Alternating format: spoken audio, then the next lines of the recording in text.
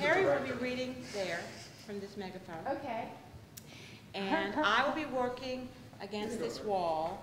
I think a good place for you guys to be might be like right there kind of in front of the table. Adele Clark, who was the head of the Virginia Arts Commission from 1941 to 1964, and she says, "I've always tried to combine my interest in art with my interest in government. I think we ought to have more of the creative and imaginative in politics."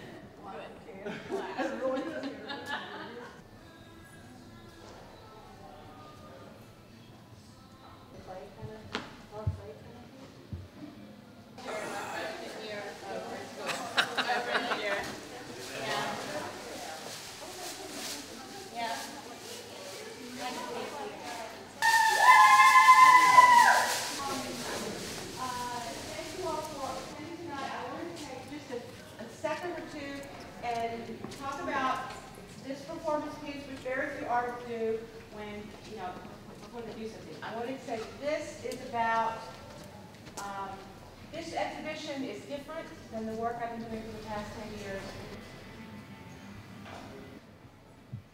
We are feeling artsy, artsy. You do see types now and then which depart from the norm. The South is full of eccentric characters. It fosters individuality.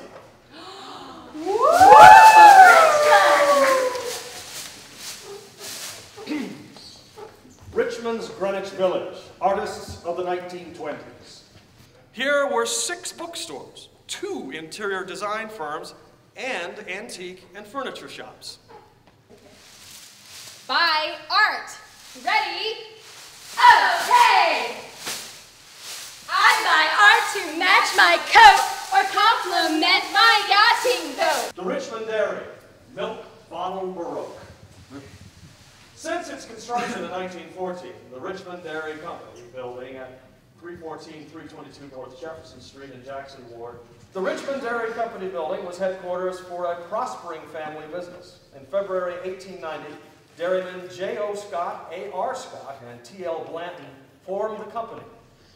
Whitlow recalls the constant sound of the dairy's machinery, the rattle of steel roller conveyor belts, the slap of wood and metal tabbed milk crates, and the clatter of glass bottles. The small restaurant at 312 North Jefferson Street, known as Jack's Sanitary Lunch, and later as the Dairyman's Highway, served breakfast for the deliverymen as their trucks were being loaded.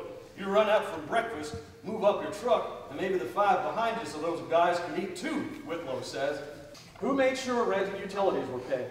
It was $1 per square foot, Clem says.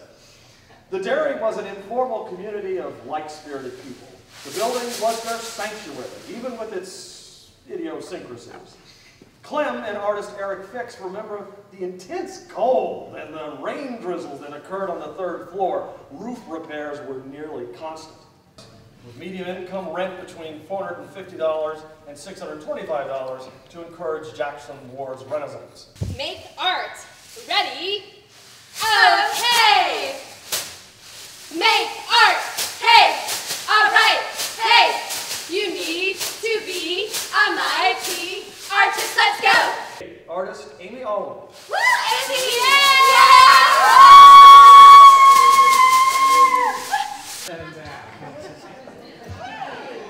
Greetings.